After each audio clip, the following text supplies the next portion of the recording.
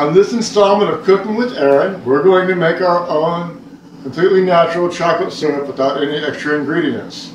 If you look, it says cocoa powder, and that's all. We have generic baking cocoa. What we're going to do is we're going to open it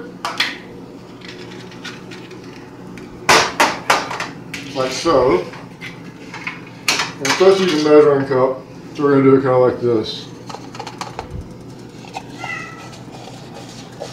Yeah. Cocoa's a bit stuck. That's about 1 cup.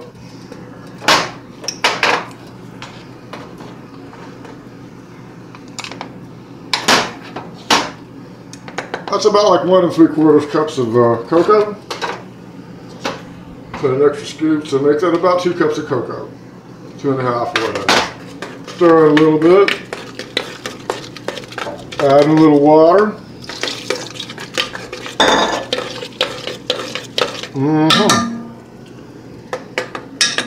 Stay. Now we're going to add some sugar. Sugar.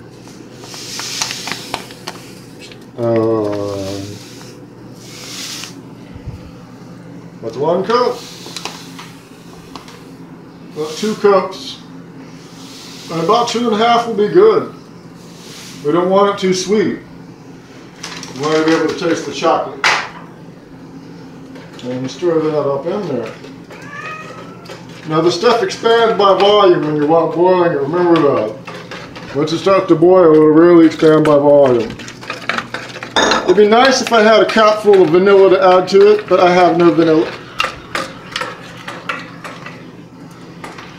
And you want to stir it till it looks smooth, and then thicken it up. And that's the goal. So I'm going to put in a little more cocoa.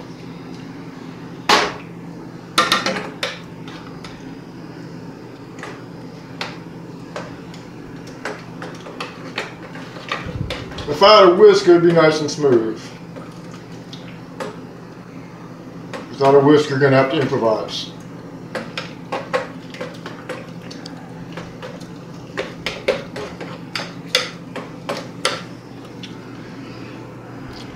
And it's beginning to look kind of like chocolate syrup. It needs to thicken up and boil and get the lumps out.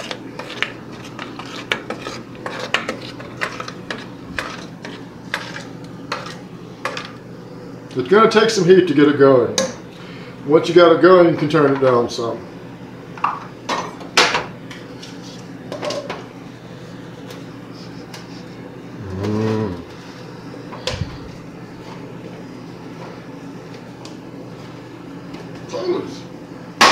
Alright.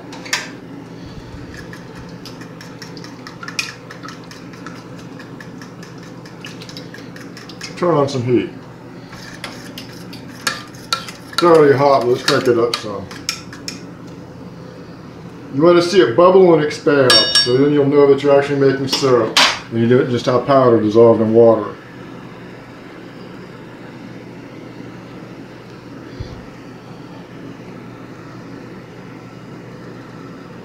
It's important not to burn the sugar, but to melt it and to liquefy it. It's starting to make a nice rich dark chocolatey appearance.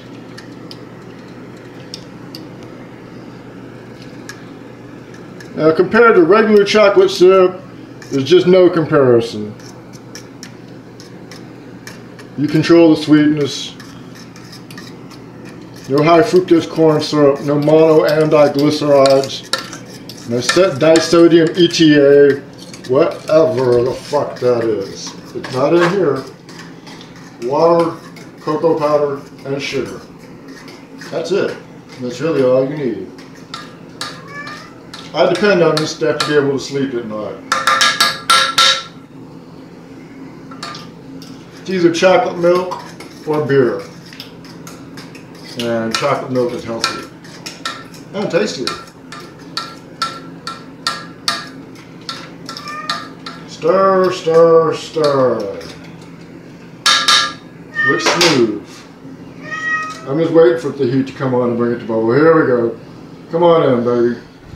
It's starting to do that thing. We gotta get the reaction down, like you're making candy. And candy is like, it's tricky.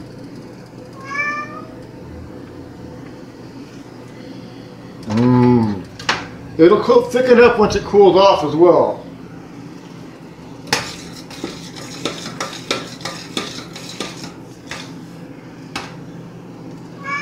Oh yeah.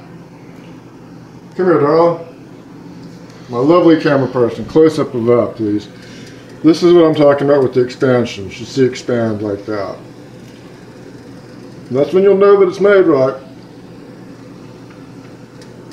When it's expanded to twice its original volume while it's hot and bubbling, you know it's probably finished. I'm just going to let it thicken up a little bit more.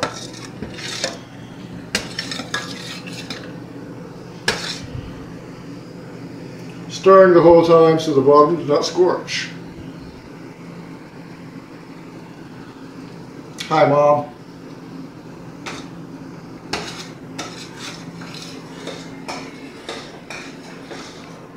What happened?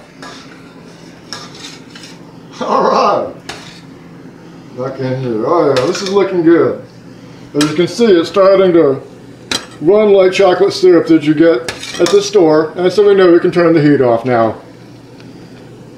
It even smells like chocolate syrup you would get at the store, just better, richer.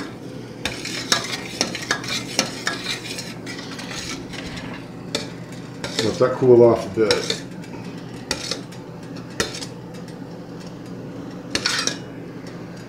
Oh yeah, that's what I'm talking about. Chocolate syrup, people, homemade. It really doesn't get much better than that. Transfer into a waiting container. Remember, it's very hot, and you'll be set. This stuff will last me for about a week. I drink a lot of chocolate milk. Remove from heat. And happy holidays. Cut.